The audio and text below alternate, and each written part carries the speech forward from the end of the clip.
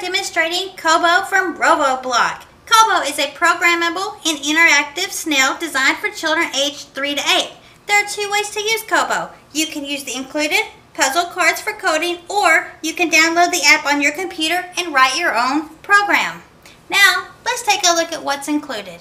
I have the things laid out. Of course, we have Qobo, the charging cable, we have our map. I like it. It's nylon. The kids are not going to break this map. We have our puzzle cards.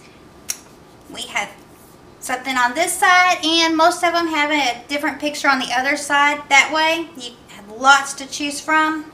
We have our turns over here. We have our start and our destination cards. These two always have to be used. There's also a singing, dancing card. We have the river.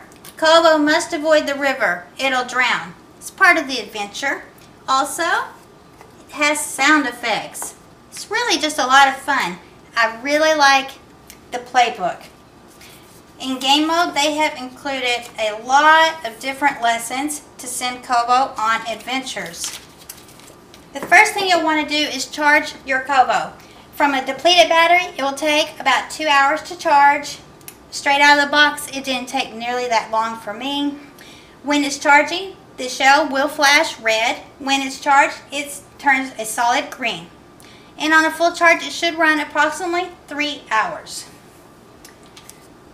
Right here, we have the power button, the puzzle recognition sensor, USB port, the speaker, the start button, and Qobo has an interactive touch mouth. When you touch its mouth, it does laugh and giggle. It's very cute.